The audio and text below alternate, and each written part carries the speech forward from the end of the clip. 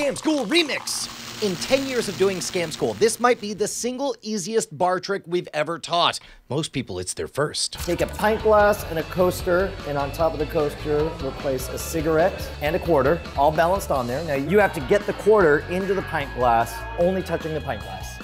I can lift the glass off the table? You can do anything you want with the glass. Okay. And in fact, I'll reset it as many times as you want. All right, that was fast.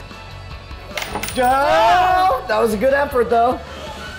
Ah, I like that. You were going for the scoop. A couple of words of advice on setting this up. Set up the coaster and get the cigarette on there first. If the cigarette can't balance on its own, then that means it's been a little bent. Once the cigarette's set on there, you want to put your fingers, like create a little table of your 4 fingers on each corner, and you just want to kind of come down and set it on there. There you go, like that. So that makes the setup easier. One more time. Game's still going. Ah, nice try. What? That was good. Very good, very good. All right, now can she get it? Ah! All right, I'll tell you what, Christina. There's a technique that is 100% surefire. You'll always be able to get it in there, and it requires no skill. In my case, I said you can only touch the glass. You could just as easily say you can only touch the cigarette.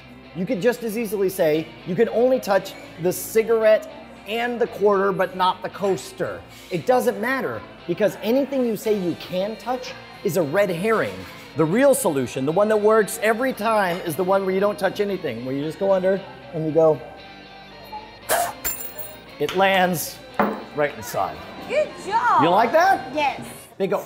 Yeah! Every time you do one of these Scam School effects, somebody might accidentally pull it off, and when you do, you gotta be gracious, give them a beer, and then move on to the next scam. Choose your red herrings carefully. You do want to give them something that they're allowed to touch, although they don't have to in order to pull this off. But it should be something that makes it impossible for them to actually pull off a win.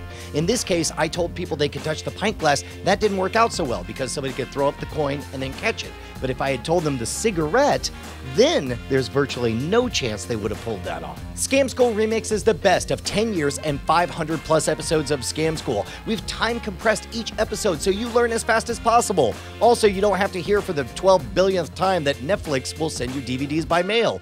We all know this. 2008 called. It wants those Scam School episodes back. That's an original joke by me.